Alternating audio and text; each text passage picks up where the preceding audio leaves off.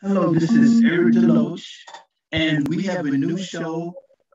This show is Black Authors and Others in the United States, and we have a special guest all the way across the world in South Africa. So this is definitely a treat.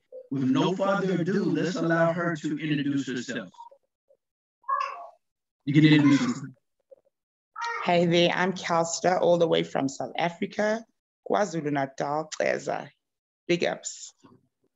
Yeah. So tell me, we talked for a second. Tell me about how did your musical journey begin? How did you Well, start? okay, my love for music started when I was a kid, dating back from when my dad and his brothers were wedding singers. So I was inspired by them. Basically, I was more of a wild child. I was like all over the show, dancing, everything, even like growing up till my teens. That's when I stopped my dancing, hip hop shit, and turned my life around.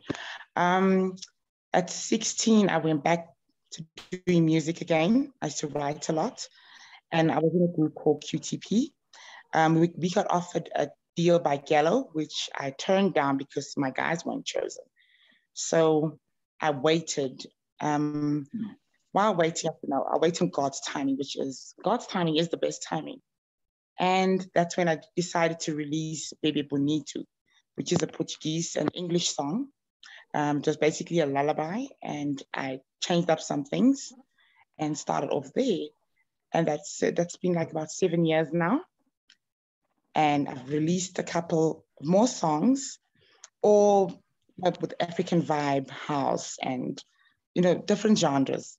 Because I'm everywhere basically. So that's Kelstar, basically. Yeah. Okay, so okay, you said your family was into music. What inspired them?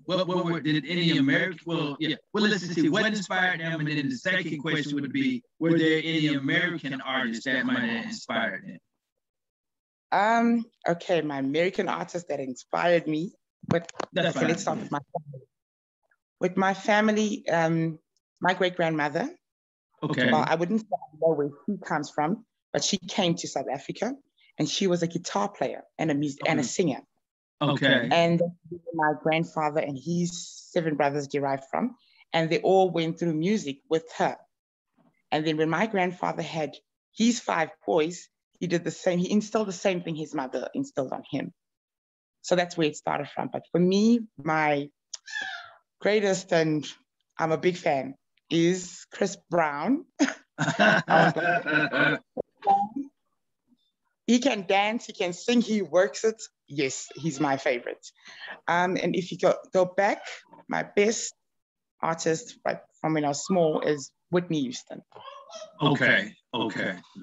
Now, did your grandparents or whatever, did they tour? Did they around South Africa a little bit and kind of got the music out that way and perform?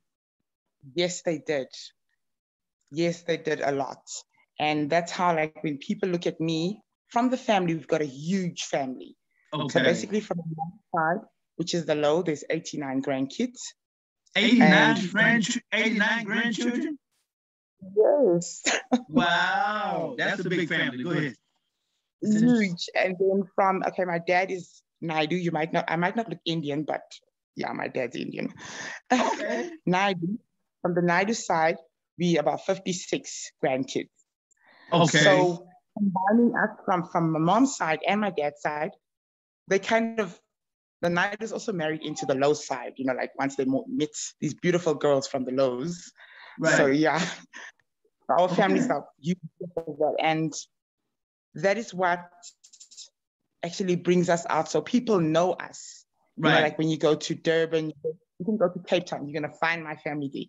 We've got 2 towns founded by my family, Louwsburg, which is from the low side, my mom's side, right, and Droogstrup, which is from also my mom's side. So we are a big family, and we are known. So when people just talk the low daughters, it's like, wow, okay, the Naidus, the 5 brothers that sang, so it's something that gives me hope all the time, because they made it so far, but I believe I'm making it further than that.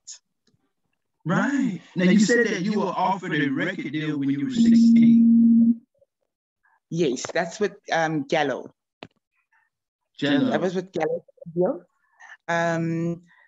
Gallo was the biggest back then, but now those labels are small now. So back then, and then I had to turn it down because my guys weren't chosen. They only chose me. So I was like, right.